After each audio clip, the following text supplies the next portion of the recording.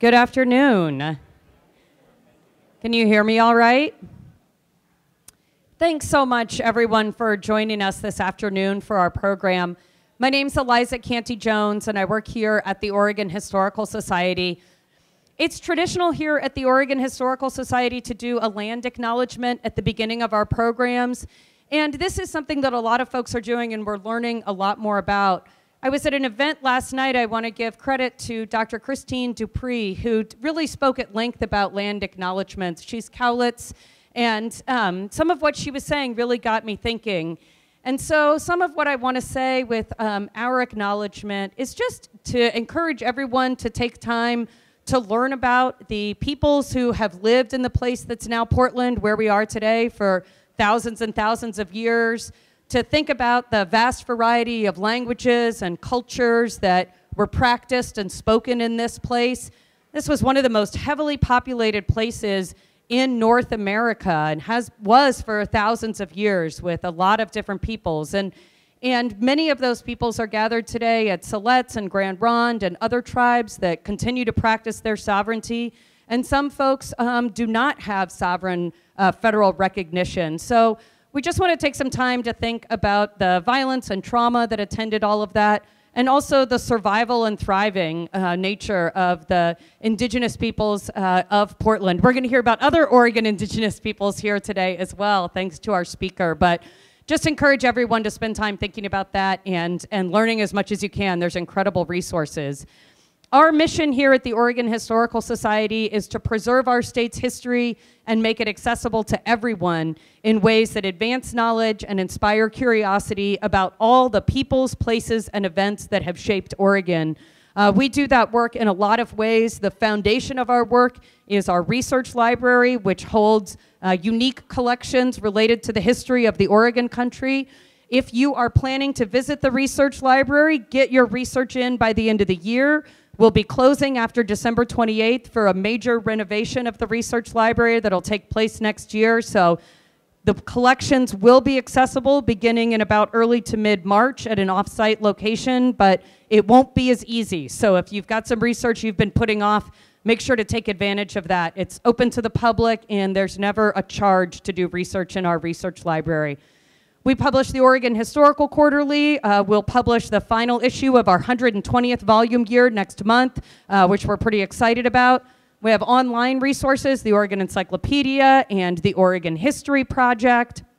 We have a museum, obviously.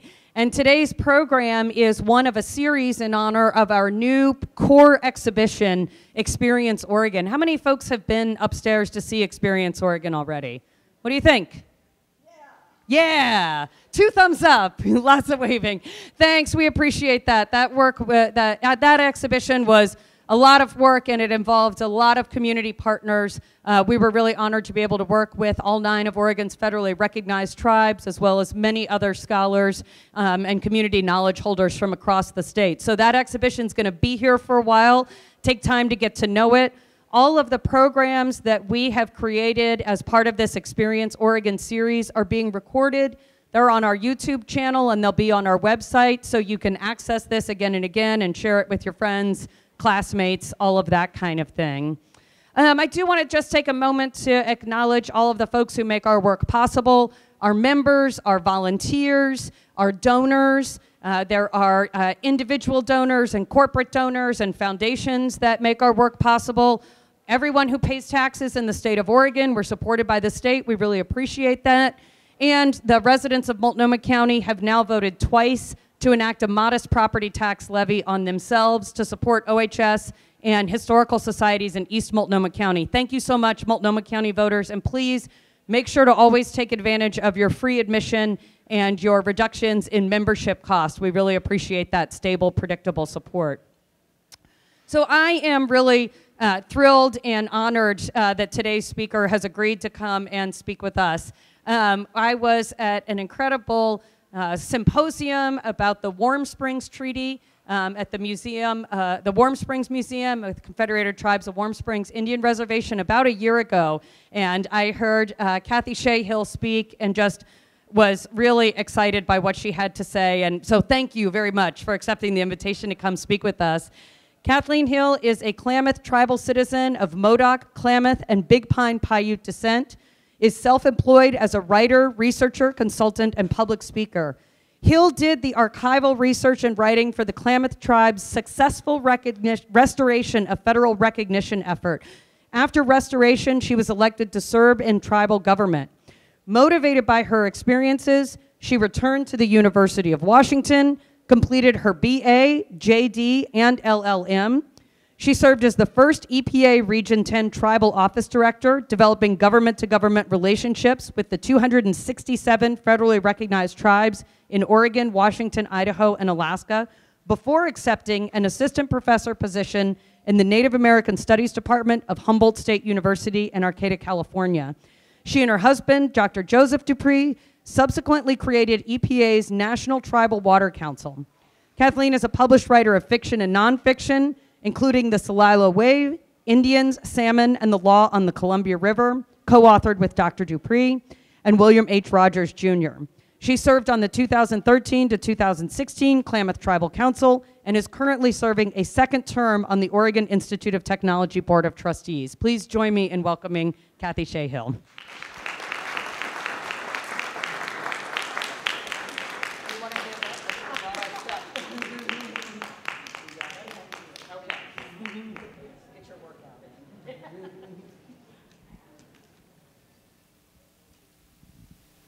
Waklisad, Gawasasis, Galix, Sanawats, Ne Bosasawaks, Kani, Gi, Ne Modoc Point, Dot, Chia. So welcome to all of you. How are you doing today? I am, actually, how my son would say it, and he's a linguist, is how are y'all? That's how he would interpret it. This is the first time I've ever used the name that was given to me by an elder who's long passed. It was given to me in the year 2000. And I was really nervous saying it because, I don't know, seems not humble, but the name she gave me was Strong Woman. And the next part is about the fact that I am from Chiloquin and I live at Modoc Point now. So where are we at?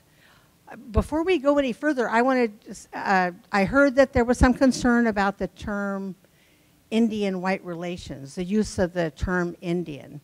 And we know that that has, boy, that's waned back and forth the last multiple decades about whether it's appropriate to call ourselves Indians or whether it's politically correct because, of course, the people from India are Indians. But we also, Eliza and I had a small conversation. The area of law that covers us is federal Indian law. Our treaty is with us as the Klamath Indian Tribes. And so the term Indian, though politically incorrect in many instances, still has a use in our society. So I just wanted to address that. And you ready for the next slide? So how many of you are familiar with this song by Carly Simon? It's, yeah, I would like to have incorporated it into my PowerPoint, and I tried to, but I'm not very technologically savvy, so I could upload the whole song, but I couldn't upload just that verse that I wanted. So instead, I just typed it in. And so even though this for those of you who remember this song, even though the tune is catchy, I've always been frustrated by the lyrics, because at least from my perspective, it makes no sense to call a person so vain for recognizing that a song is about him or her. I mean, it just didn't make sense to me. So when I was invited to make this presentation, I reflected not only on the experiences of my tribes, the Klamath, Modoc, and Paiute that comprise the Klamath Tribes, but on the long-term relationships between Indians, Native people, and non-Indians in the United States. And I should say that's another way that I have used the term Indian and non-Indian for many decades. It's a definer of us, in a sense, and it's a definer of who is not us. But the long-term relationships I've characterized as conflicted, contorted, and some might say schizophrenic. And Carly Simon's illogical words seem to fit, because somehow Native issues in this country have rarely been about Natives as much as they have been about the desires, goals, and values of non-Natives.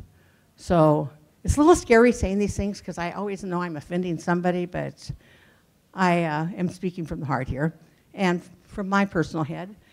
So I guess this talk is as much about non-Natives as it is about Natives, and it is not vain of the non-Natives here to think so.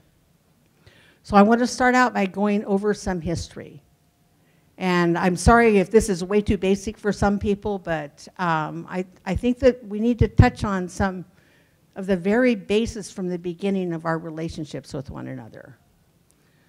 So at early contact, Spain, Holland, France, and Britain recognized the sovereignty of the native nations in what would later be recognized as the northeastern United States. Those nations negotiated dozens of treaties with native nations prior to the American Revolution. And that the picture is of one of those articles of peace. In 1778, before the 1783 Peace Treaty of Paris was signed by representatives of the new Confederation of the United States and Great Britain, the newly established nation had already entered into a treaty with the Delaware, or Lenape. By 1787, when the Confederation Congress of the United States adopted the Northwest Ordinance, an additional 6 treaties had already been negotiated with sovereign native nations. The Northwest Ordinance articulated the process for admitting new states and included a Bill of Rights for citizens. It also addressed how the newly established nation would deal with native tribes. And this is a quote from it. "The utmost good faith shall always be observed towards the Indians. Their lands and property shall never be taken from them without their consent, and in their property, rights, and liberty, they never shall be invaded or disturbed unless in just and lawful war authorized by Congress.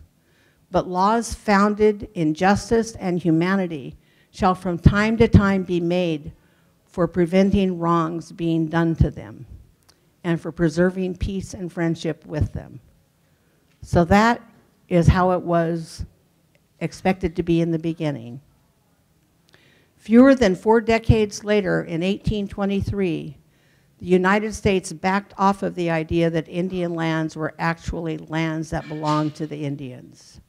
Instead, the Supreme Court determined that Indian tribes were only the rightful occupants of their lands. And then this quote, they, Indian tribes, were admitted to be the rightful occupants of the soil, with a legal as well as just claim to retain possession of it. But their rights to complete sovereignty were necessarily diminished and denied by the original fundamental principle that discovery gave exclusive title, oops, typo, to those who made it. So this original fundamental principle, it's like, where did that come from? It was pulled out of the air? You know, who knew about this original fundamental principle? Certainly the native nations didn't know that. And of course, we also know that the discovery pertained to Christian nations. And since natives weren't Christian nations, these other nations could discover us. In other words, the United States was in charge. 7 years later, President Andrew Jackson and the US Congress were abrogating treaties in order to remove Cherokee and other tribes from the land they had reserved to themselves. And that's another thing that's really critical that people understand. So often you hear people say, the United States gave them that reservation. It's like the United States didn't give us any of that land. We reserved that to ourselves. So there's a reason to call it a reservation. But history matters. It does not change the past, but it adds depth and context as we move forward. Most Americans have heard about the infamous Cherokee Trail of Tears, but few know that there were some non-Indians who strongly opposed the Indian Removal Act because they saw it for the wrong that it was. Following are a few excerpts from an 1830 speech Senator Theodore Frelinghuysen of New Jersey made to his fellow U.S. senators. God, in his providence, planted these tribes on this western continent, so far as we know, before Great Britain herself had a political existence. We have crowded the tribes upon a few miserable acres. It is all that is left to them of their once boundless forests. And still, like the horse leech, our insatiated cupidity cries, "Give, give." Now, when they have nothing left with which to satisfy our cravings, we propose to annul every treaty and by violence and perfidy, drive the Indian from his home. Senator Frelinghuysen's full speech lasted 6 hours. In the end, the United States Senate passed the Indian Removal Act by a vote of 28 to 19, and the House of Representatives passed it by a vote of 102 to 97. It was signed into law on May 26, 1830. 2 years later, in Worcester versus Georgia, Supreme Court Justice John Marshall, who wrote that earlier decision that we shared, said America, separated from Europe by a wide ocean, was inhabited by a distinct people, divided into separate nations, independent of each other and of the rest of the world, having institutions of their own and governing themselves by their own laws. The Cherokees acknowledge themselves to be under the protection of the United States and of no other power. Protection does not imply the destruction of the protected.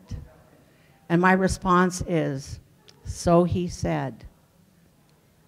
The disregard for Native nation sovereignty grew more brazen as settler colonizers pushed westward, seeking the more that Senator Frelinghuysen said Native nations were expected to give. The disregard for indigenous sovereignty continued to be reflected in the laws and policies that followed. So even though Native nations were, from the beginning, legally recognized as sovereign, non-Native systems of power came to dominate and intrude into nearly every aspect of Native nations and the lives of Native people. When I drafted the language for this presentation, one of the questions I asked was, why have Native people been forced not to be who we were created to be and who we were for thousands of years? I think Senator Frelinghuysen already answered that question. The settler colonizers and US government wanted more, and we were in the way. When outright genocide was not acceptable for one reason or another, non-natives established Euro-American legal remedies to get what they wanted. And how were we, the people who make up the Klamath Tribes, forced not to be who we were created to be? I'll take a shot at answering that question. I won't dwell on the encroachments, massacres, and so forth. We all know they took place, and at least on the tribal side, we know that those non-natives who engaged in such events were unpunished and were often celebrated as heroes. We also know that the vast majority of Indian white history taught in schools and perpetuated by novels, movies, and television shows have soft-pedaled history to justify such actions. But even after getting past such atrocities, even after entering treaties and other agreements that ceded hundreds of millions of acres to the United States, tribal nations were denied the right to govern ourselves as policy after policy was adopted by Congress in an effort to, as Major Pratt allegedly said, kill the Indian to save the man, and to get our resources. As for the Klamath Tribes, even after ceding over 20 million acres in the Klamath Treaty of 1864, we were expected to emulate white people. There is nothing wrong with adapting when people choose to do so. Our people were used to hard work, and found ways to make up for the resources that went away with the cession of 20 million acres. Some people cut rails and posts, others wove baskets and sold them, so others worked as laborers on white folks' farms. But we weren't given an opportunity to adapt on our own terms. White clothing was issued and expected to be worn, long hair was cut short, native names were disallowed, and new English-based names were assigned. Tribal police under the control of the Indian agents were sent around to enforce farming activities, whether people wanted to farm or not. And then there were the schools. The Klamath Treaty includes a commitment to build a manual labor school and pay for 2 school teachers for 20 years. In 1873, Indian agent Dyer advocated that Klamath tribal children be taken from their native haunts of degradation and clothed, fed, and taught the habits and arts of civilization. Some parents allowed their children to pursue the education offered. But after 1885, when 8 of the 19 tribal students sent to a boarding school in Forest Grove died there, most parents opposed having their children go away to school. As a result, schools were established on the reservation. According to Dr. Theodore Stern, physical abuse was not uncommon in the schools. In 1890, a matron at the Klamath Agency School was known to inflict scars on different parts of the bodies of schoolgirls and even upon their faces and heads. And in 1891, a superintendent teacher at the Yannick School was commended for maintaining discipline, even though he resorted to shackles for challenging students. Eradication of native languages was another federal policy. As one Klamath tribal member reported in 1953, in school they didn't allow us to talk Klamath. We were punished if they caught us talking in Klamath. They would make us hold up a stick with our hands high. Sometimes make an older boy hold a fence rail on his back and walk around a tree stump. Sometimes I would see the teacher or principals whip a boy with a good-sized willow. Sometimes they would make the boy take off his shirt, and then the boy would never get over it. Many of the boarding schools also engaged in something called outings that required Native students to work for local white people. Boys generally did agriculture or carpentry labor. Girls were sent to do housekeeping and laundry for white households. And I remember both of these, actually, the outings. There was a woman who was my dad's friend, and they'd both been to boarding schools. My dad's family, he was able to come home, but she was sent out every summer to work in a white family's household. And she talked about how lucky he was that he got to come home. And my grandma talked about it when she was sent to a boarding school in the Southwest, and that she had to work in white people's homes during cleaning their houses and doing their laundry. So these are not like way long time ago. These are stories that we hear from our own family members or that we have heard. And this is one of the things that keeps us enduring, is knowing those stories. Another federal policy called inculcation of patriotism in Indian schools was intended to imbue Native children with patriotism and loyalty to the United States, while carefully avoiding any unnecessary reference to the fact that they are Indians. When our people continued to be Native in spite of all of those efforts, more desperate actions were called for in the 1950s.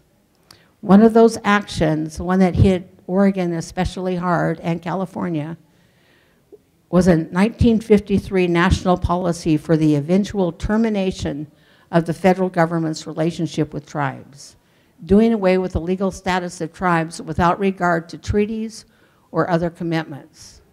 I will discuss this in the context of my own tribe. The Klamath Termination Act was passed on August 13, 1954. Termination had been characterized as a cost-saving measure, but the Klamath tribes were already financially self-sufficient as a tribe because we had the largest stand of virgin ponderosa pine. certainly in the West and maybe in the world. Nevertheless, Senator Watkins, the strongest congressional advocate for termination, characterized termination as on-the-spot freedom. Contrary to more than half a century of inaccurate reporting, Klamath tribal members were not allowed to vote on termination. And most of the tribes that were terminated were given some kind of vote. Klamath tribes were allowed to vote after the deed was done. As a result, everything the tribe owned was privatized and sold. This included our 860,000-acre reservation, which was condemned and purchased by the United States government. You may know our reservation as the Wainema National Forest. As was the case with Senator Frelinghuysen and the Indian Removal Act, there were non-natives who saw termination and the liquidation of the Klamath Reservation for the disaster that it turned out to be, both for our people and for our homeland. Among them were the Portland Oregonian, the Klamath Falls League of Women Voters, NBC News on the NBC News Hour, A.H. Wright, who was the current Director of Indian Education for Oregon, and many individuals from throughout the United States who learned about the effort to take away the reservation and engaged in a letter writing campaign. And I think this is something, as a Klamath person myself, it's important that we know that there are people out there who are not Native who do something just because it's the right thing to do, who see something that's wrong. And we get so used to fighting our own fights all by ourselves that we sometimes don't notice that there are people who are waiting to be helpful. So I just like to give these people from the past credit. And when I was doing research in the archives up in Seattle, I would run across those letters. And there was a Christian magazine or newspaper that was big in the 50s, and they published articles, and these incredible church ladies, really, they just got busy and wrote their letters. And even though it didn't change anything, just like Senator Frelinghuysen's speech didn't change it, it helps to know that they tried. It helps to know that they cared. And I gave a presentation about a year and a half ago for my tribe, and a young woman who was there whose father had been very involved in helping our tribe pull back together was in tears afterward because she never knew that anyone cared. And it makes a difference to know that people care. Termination and condemnation of our reservation is a loss that our hearts have never fully recovered from, but it has not caused such despair that we have forgotten who we are. Another question I posed in my write-up for this presentation was, how have so many Native people adapted but still managed to sustain a distinct tribal identity, sorry about that. Again, I will refer to my own tribe from my personal perspective. And I do want to be clear, this is Kathy Hill's perception of things. Not everybody on my tribe would see things the same way.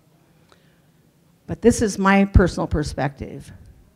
First, if we know who we are, we can get through pretty much anything.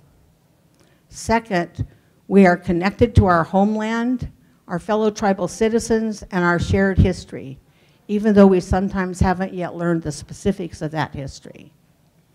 These are constant reminders that we don't need others to affirm us. Not your kind of Indian? Too bad, so sad. Our homeland, our people, and our families affirm us.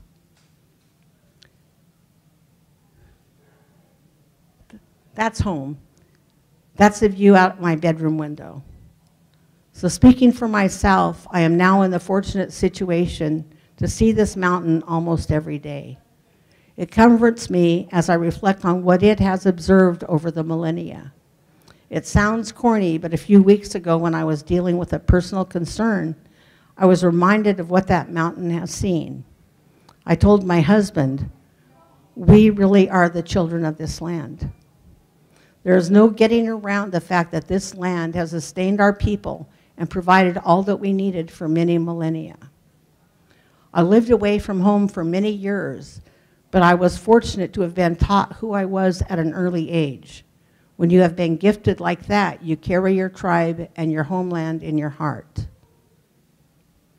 Before I move on, however, it is important to acknowledge that many Native people, including many Klamath Modoc or Yehuskan Paiute individuals, struggle to survive every day. Historical trauma is real. Sorry, didn't expect this. Boarding school, forced assimilation, the federal government's unilateral abrogation of our treaty, the resulting diminishment of our legal and social status as Indians, the loss of our reservation, and ongoing deprivation has taken and continues to take a heavy toll on our tribe and many tribal citizens. So I have talked a lot about the past, but I am also concerned about the present and future. In the write-up for this presentation, I asked, how can non-Natives support the inherent right of Native people to be self-determining?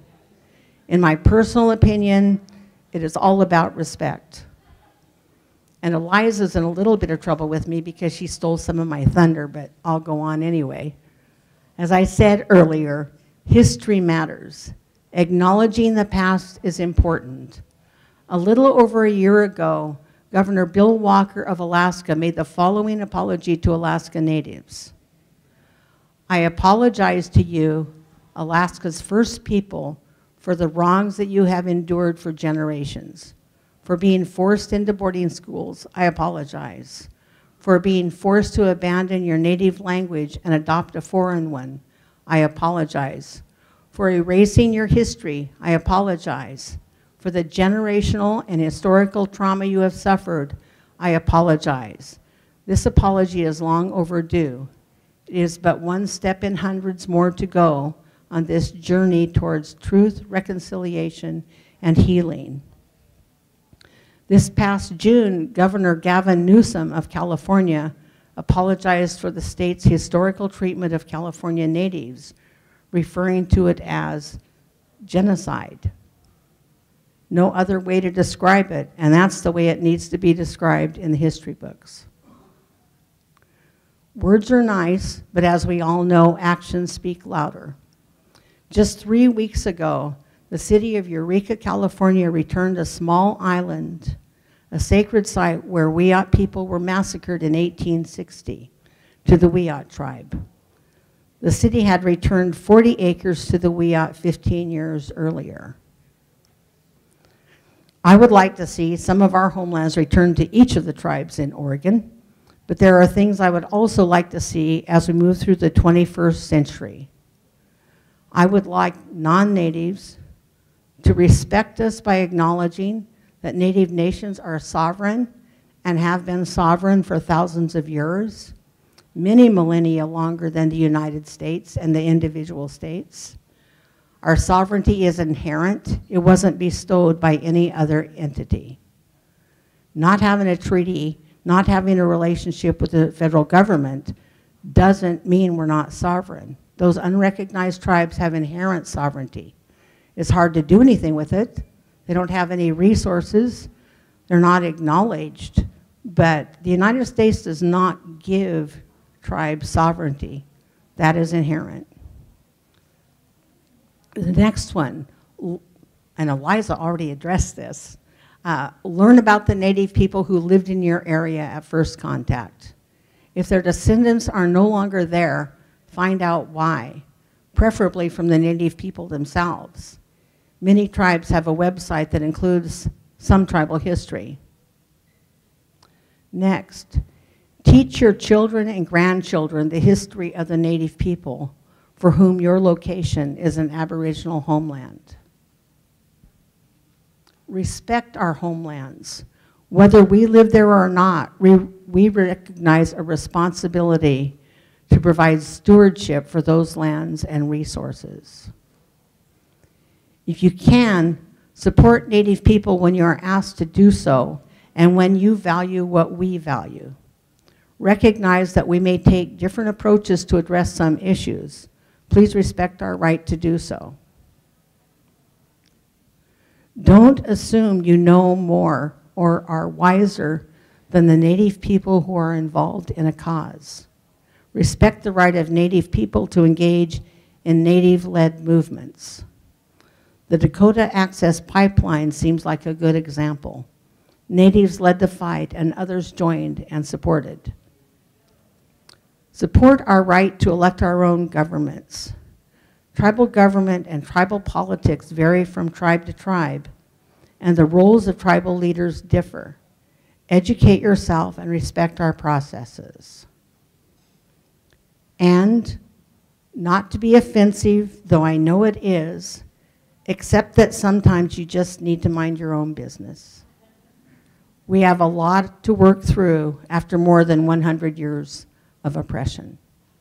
As Vine Deloria Jr. once wrote, Indians need a leave us alone law. Or as my mom used to say, and probably some of your moms too, when I want your opinion, I'll ask for it. Sep Ketcha, thank you very much. Sure. Thank you so much. We're going to take questions from the audience, and I just want to thank everyone for your patience in bearing with us on this extremely busy weekend, which is wonderful but unusual. So I hope everyone could hear today, and if you couldn't, just remember this is being recorded and you'll have an opportunity to go back and re-listen. But for now, questions from the audience? Yes. Okay. You got your hand up. I was just curious what state the senator in 1954 represented? New Jersey. Why did he care about the Klamath? No, that wasn't about the Klamath, that was about the Cherokee. He cared about things as a U.S. senator, and he cared about what was happening on the East Coast. So that was long before, that was before we'd even had any visitors that weren't Native. Thank you.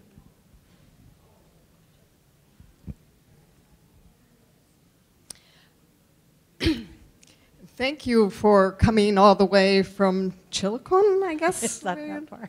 Yeah. In any case, when I went online and read about your background, I was really excited that you had gotten a law degree back in 1994. I guess the first part of the question is, were there many other Native peoples in your class when you were getting your degree? And if not, how did you handle the, perhaps alienation or at least, being the sole person? Oh. And secondly, I guess, what do we need to do to encourage more Native peoples to go into areas like law and planning, land use planning, and all? That's my field, and I'm not finding many Native people like at PSU going into it. They tend to be taking Indigenous studies instead, which is great, but I think, to deal with the issues you're dealing with, we need other areas. So. Thank you. Well, first I have to say I was not the only Native person in my law school class. And I was almost 40 years old when I went to law school. I went to law school after working on restoration and knowing that I wanted to know more about how these things happen to us. And that's actually why I started doing research in the archives in the first place. Was my grandma, my dad, other elders in my family could not tell us why. Why did we get terminated? Why were we one of the primary targets? It hit so hard and so fast that it just threw everyone. So I started doing that research. And then after working on restoration with Bill Ray, among others, Bill Ray, please raise your hand. Bill lives in this area, and he was on the Klamath Tribes Restoration Committee and made a solid contribution. But after doing that, I had never really cared about a degree. When I taught at Humboldt State, Joseph and I taught there, and I used to tell my students I'm your parents' worst nightmare, because it took me forever to get an undergrad degree because I really didn't see the relevance. And then after working on restoration, I wanted to go to law school, so I had to finish my, my undergrad degree. And there were a number of Native, I went to University of Washington, which has had a very strong law program for Native students. And there were quite a few Natives in there. And it really, I remember my first quarter, and a person who's then become a family friend ever since. But there was another Native student in the class, and we were sitting across this big room from each other, and one of our professors said something, and there was nothing wrong with what he said, but he talked about how railroads opened up the heart of America. Well, we know what happened to the buffalo when the railroads came through. We know how many railroads go through Indian country, went through our reservations. And so when he said that, I just kind of went like that in my chair, and he did the exact same thing across the room. So it made a huge difference to have other Native students, that you could just talk about things, and it wasn't like anti-anybody. It's just like you get a feeling, and it's very helpful to have somebody to talk about that with. So I was fortunate. There are a lot of Natives who practice law now. And kind of at the head of things was people going into law. We have more and more Native doctors, dentists. I don't know if you ever have met Margot Hill from Eastern Washington University. She teaches planning at that university. And I think she has at least a handful of Native students. So I think that it's, for me certainly, education is about how is this relevant? What difference does it make? Because I really didn't just care about getting a degree, but I don't know if that answers your question sufficiently. Yeah. Thank you for coming. Thank you. I wonder, in light of your research on Celilo Falls, what is your position on the removal of the 3 lower Columbia dams, and how can we get involved? Well, I am not informed enough to answer that question about but you know, the Klamath, we're getting those dams out on the Klamath River. I'm big on dam removal, responsible dam removal, of course. But yeah, and certainly what happened to Celilo is a nightmare. It's a horrible injustice, and it was such an abrogation of a highly spiritual place. It's not just about the fish, but I think that, if I knew anything, I would say I was in favor of it, but I don't know how to be involved in that particular effort. I've mostly been involved with our Klamath River dam issues. So sorry, but good for you. As an educator of middle school, I'm wondering what ways you might suggest to begin decolonializing the education system, especially with the storied past of how education was used so negatively and so impactfully. Wow. You know, the state of Oregon has passed Senate Bill 13 to teach Native history in the schools. One of my concerns with that, I'm just going to voice this since I have a platform, is that local schools aren't required to use the local tribes' history. They're only required to use the broader one. But I think that a good starting point is just, and I don't know, we did some 8th grade curriculum. I think we talked about the Marshall Trilogy for 8th graders. Part of it is that students, young people, just don't understand what sovereignty means, or why, have heard all my life is, why should Indians be special? there really is this attitude, and it's because of the way the education system has worked. And it's, so I think that just helping people understand there are distinctions and there are legal distinctions is a good place to start. And also having students do projects or reports on specific tribes, or even, you know, things like first foods, just to have a better understanding of not only the sovereignty of Native people and the existence of Native people and the legal status of Native people, but also it's so funny because people talk about Native men being lazy and all they want to do is hunt. I mean, it's like, I mean, our men fed us. You know, and we all had roles. We survived for literally, you know, over 10,000 years, 14,000 years they estimate in our case, because we had the resources, but you have to work to utilize those resources. So I think that anything that raises student awareness is really important, and also what Eliza was talking about learning about the environment they're in and learning about the tribes, that even if they weren't there, that they were there. Because it's not like they just decided to pack up and move.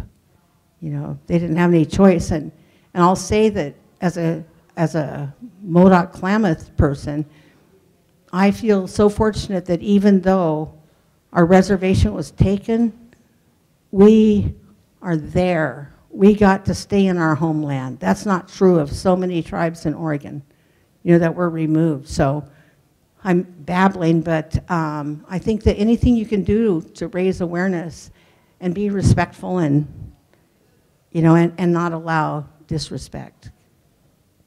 But thank you. Sure, yeah. This might be an ignorant question, but I assume that your tribe interacts with Oregon and California. Is that correct? Like no. Geography? No. But I'm glad you raised it, because one of the terms I hate is Oregon tribes. I hate that term. We're not Oregon tribes, because when you say Oregon tribes, that's like we're a derivative of the state. We were here long before Oregon was. So I got that one off my chest. But yeah, when the treaty was negotiated, most of the Modoc land was in California, but that got lopped off in the negotiations. Virtually all of the Modoc land was cut off. Most of the Paiute land was cut off, and our reservation is squarely in Klamath territory. But, so yeah, now there are things that are happening though at the tribal level of, I mentioned that my son does linguistics, and as a person of Modoc heritage and Modoc Klamath language, there are very few words that differ. It's Maglocksials for both of them. It's the same language. So he's very involved with the California Indian language folks. So the tribes, or like with the Klamath River Intertribal Fish and Water Commission, you know, it's everybody on the Klamath River. We're at the Hedocs, and then, you know, Karuk, Kupa, Yurok. So the tribes have our relationships, because those are, you know, just false boundaries. But was there more to that question about interacting with the state? I was just curious, like in terms of activism, like how maybe you have more success in Oregon or California, or it doesn't matter, but how that works, you know, like to complicate things, the way we draw up the boundaries, or if you have experience there. I was kind of curious. I think that, I mean, that's really interesting, and I think there's a lot to be done, and a lot that hasn't been explored. But in terms of like the dam removal, state of California really committed a lot of funding. The state of Oregon did too, and I really appreciated Richard Whitman out of the governor's office that worked with us when we were doing that. But the state of California and their voters supported funds that are going towards dam removal.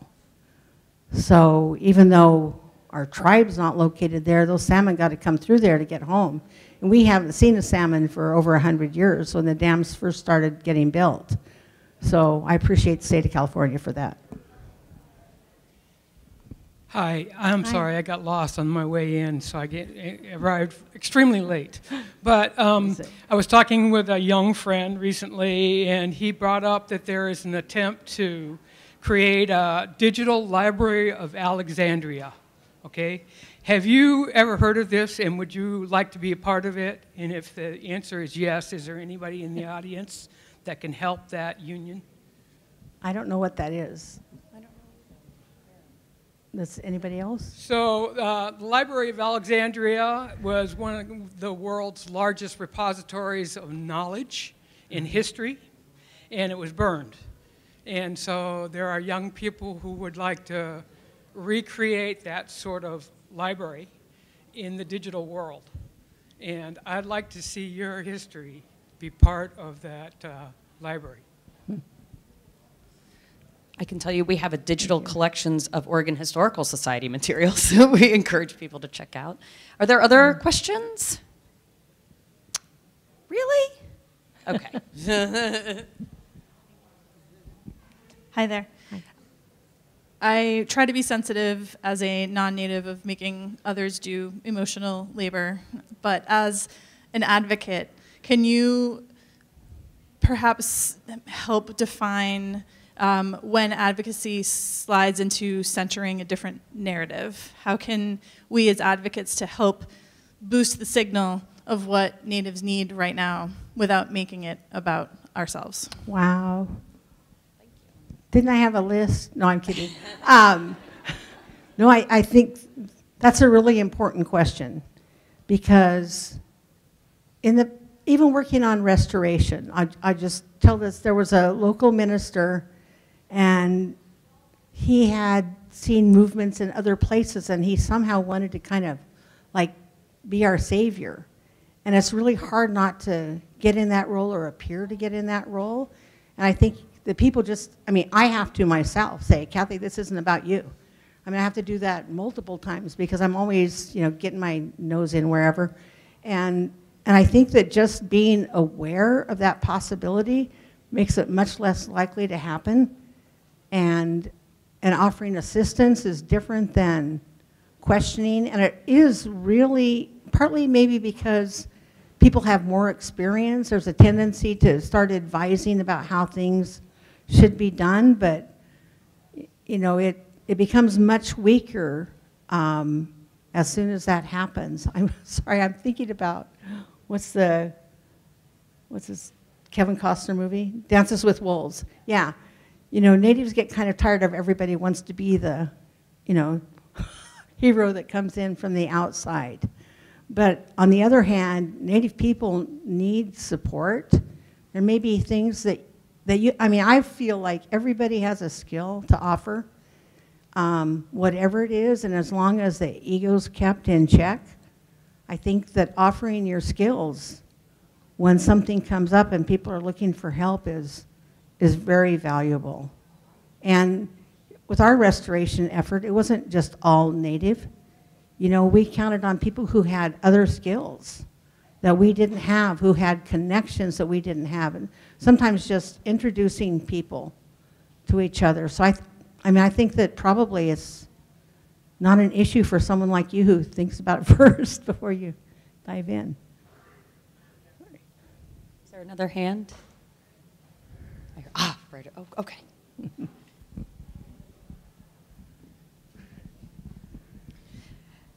You know, there's a map that covers some of the Klamath area right behind you, though I suspect that many of the audience, it's actually blocked by the podium for. But I was wondering if you are advocating for return of some lands to the Klamath Tribes. Can you show us on the map at all where and like, you know, are these publicly or privately owned or, Well, yeah.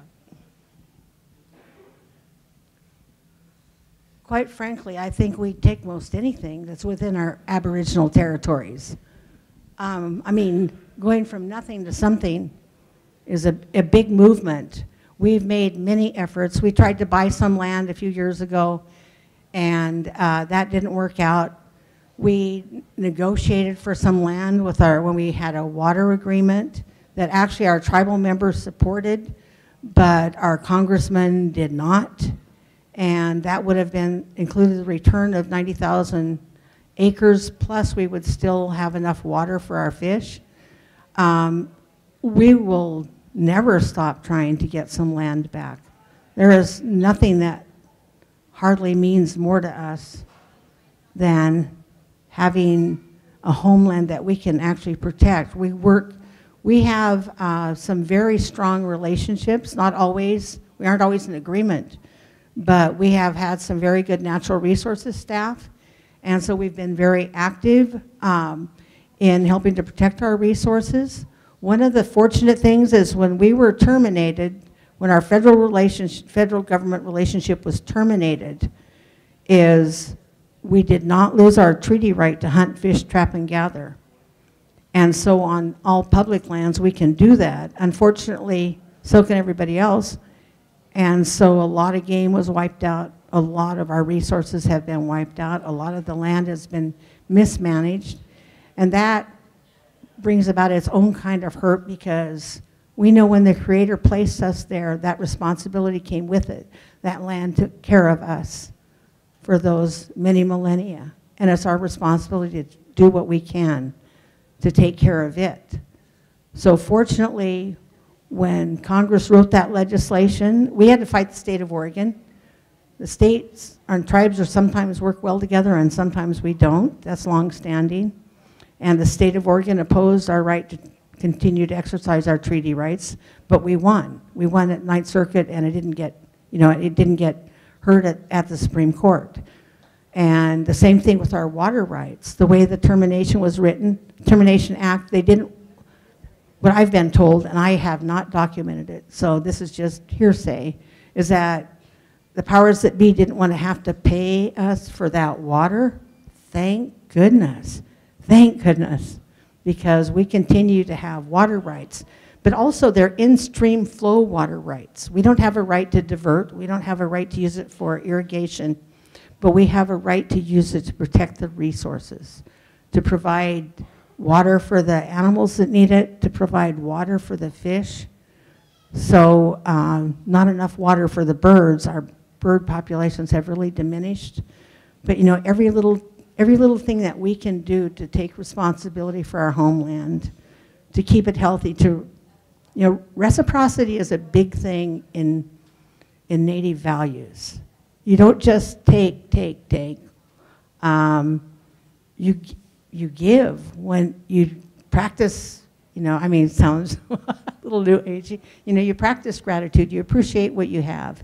You don't take it for granted, because if you take it for granted, or if you take too much, you're not going to have any more. There's a reason that our people survived as long as they did. And that's what I see that we have in common with a lot of other people who want to live that way, without just taking everything. And certainly, and that's one of the, I wrote so many versions before I decided what to say, and you can never say everything you want to, but it's just sad that people are honored, and I realize they provide paychecks, but that companies can destroy whole areas, and it's okay because of money. So I think that, the more we can do to protect our homeland, the better. And the better for all of our neighbors, because it's not just about us. We now have, we now have neighbors. And if we're not all in it together, it's just going to be destroyed. So, soapbox.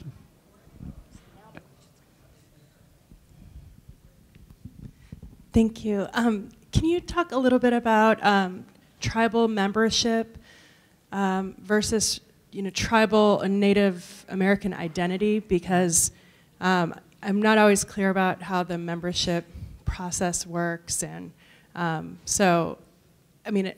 each tribe has a different set of expectations or identity for tribal membership. So I was just wondering if you could speak a little bit about that. Yeah, this is one of the most controversial areas that we deal with within ourselves, because tribes have the right to set the criteria for membership. And it all, started with the federal government in terms of blood quantum, and that's what it's usually based on. And you have to have enough blood quantum of a particular tribe to be enrolled in that tribe as a tribal citizen. Now, as so many people met the people they married at boarding schools, because Indians were sent from all over. And so people married people from other tribes, and that's always been the case, but it increased, even then. But then now we have some people who are ending up, marrying somebody that they're related to because our societies have broken down so people don't know they're related, for one thing, but also they want their kids to be enrolled. And so they want them to have enough blood quantum. And so it is very tangled, but tribes set their own criteria for membership. And I think it's critical. And I know, like, for us with our tribal clinic, where people can go for medical help, children and grandchildren who aren't enrolled are still eligible for some services. So it's different all across the board on different things, but my brother is a medical doctor. He's retired now, but he's multiple past president of Association of American Indian Physicians, and they reached a point where they started requiring people to prove their Indian ancestry to be enrolled members of tribes. And it's interesting how it works, because when we were terminated, or when our federal recognition was terminated and the federal government said we weren't Indians anymore, he was in medical school, and he wanted to do an internship with Seattle Indian Health Board, and he couldn't do an internship as a Klamath because we weren't federally recognized. But we also have the Big Pine Numu, the Paiute ancestry from Owens Valley. They said, oh, well, you can do an internship because of that ancestry, even though he wasn't enrolled there. And it's one of the most divisive things that we have to deal with, because there are people who are more than half. In fact, I knew some kids that were, now they're adults, but they were half, but they were 4 different tribes. Each tribe required a quarter. So they couldn't be enrolled. They were 4/8, but they were an eighth of 4 different tribes. So they didn't meet the criteria. So it's a very complex issue, and it can be a very emotional issue. And I don't know if that helps or explain anything. But yeah, it is very complex. But I think people can lots of times find out if they have Native ancestry, not by those DNA tests. That's not helpful, but really, there are so many records available. But there were also times of generations of people tried not to let people know they were Native because of how Natives were treated or opportunity that would be shut off. And now their descendants have trouble going back and proving their ancestry. Yeah, complex stuff. Sorry. Thank you very much for your talk. It was fabulous. My name is John, and I'm from Canada. And I have recently had the opportunity and privilege to work on the history of what we call First Nations, with First Nations in British Columbia. But one of the things that's come up is that prior to the boundary being drawn between Canada and the United States, all of the territory on the West Coast was under joint control of the United States and the British. And it was only in 1846, with the signing of the Treaty of Oregon, that colonial sovereignty was actually asserted over the West Coast. And so I'm just wondering, is there any knowledge or discussion of that? In Canada there is, because a number of the First Nations, the Makah Band on the Olympic Peninsula, part of the New Chalneth group were divided by that boundary that went through the Straits of Juan de Fuca. And also the Wasanich peoples were divided from the Lummi peoples. Yeah. And so that border is not really recognized, right? It's seen as a colonial border. Yeah. So I'm just wondering if that is part of Klamath sort of history as well, or if it is in case of other Native American tribes in Oregon or in Washington. Wow. Joseph, do you think you could say more about that than me? Because, I mean, certainly along the Canadian border all the way across the United States, and also the border with Mexico. I mean, some of the tribes are citizens of both nations and can freely cross back and forth. But I don't know about the specific issue that you're talking about. Do you know anything more? Oh, you can. I can speak a little bit to that. In doing some of the historical research for the Klamath tribe, we're looking at some of the ancient, in a sense, laws and rules that came about in the division of Oregon territory from Canada and the United States and how that worked out. And there's some legal precedent associated with how that worked. In colonial times, when a division of property or territory was made, it was along the rivers that made the borders. So originally, when they were negotiating with Canada and the United States, where would that border be? It would be the Columbia River. And so what happened was that would have put all of the Washington state basically in Canada under British control. In the process of negotiating, they decided to just extend that line all the way across the top and then make the state of Juan de Fuca the border when you get to the coast. But those are artificial boundaries, and the tribes on both sides of those artificial lines have relationships back and forth. And you can see that particularly in the eastern portion of the United States, where they have border crossings that go back and forth between the United States and Canada and dual citizenship. Same thing in the border between Mexico and the United States, particularly in the Southwest. The tribes go back and forth, and they have actually doors or fence openings where the tribes go back and forth. So the tribes themselves don't recognize those borders specifically as denying their tribalism. But the United States does, because the United States has control or jurisdiction of all those border areas, and the same thing for Canada. So internationally, that's the problem that have to be dealt with between the international rules, regulations, and so forth. And that also affected the treaty, fish treaties in the Pacific coast of the salmon, because the United States, through the Department of State, represents the tribes. So the tribes can't even talk to each other in regards to these issues with Canada and others. So there have been some revisions of how that works by joining the tribes with the Department of State in the negotiation teams. So you have to just play those rules and try to see how it'll work and how you can do things. But the original boundary wasn't supposed to be that border. It was supposed to be the rivers. So they redrew whole areas. And there is a historical document in,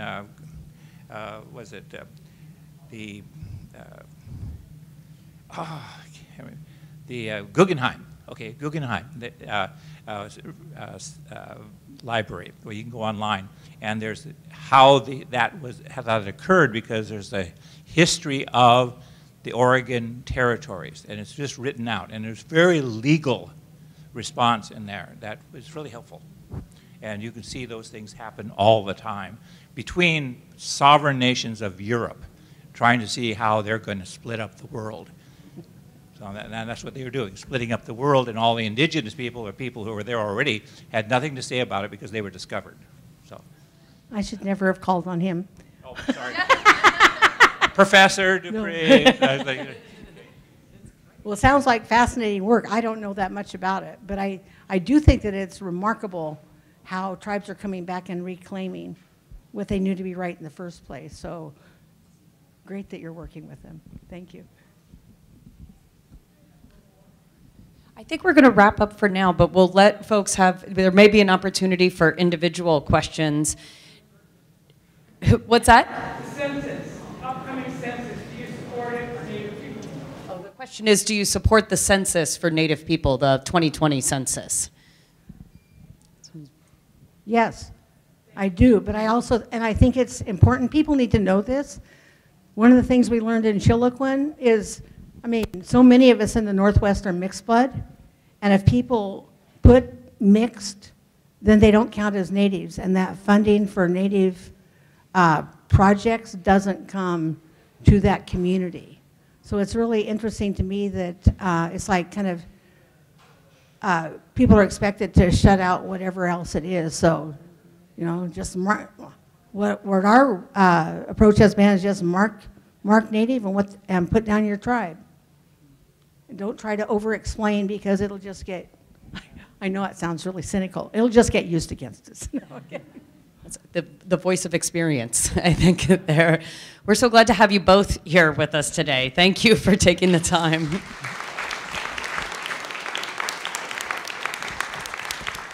And I want to let folks know to please take advantage of all of our resources online, the journal, the exhibit upstairs. Go visit today and again and again.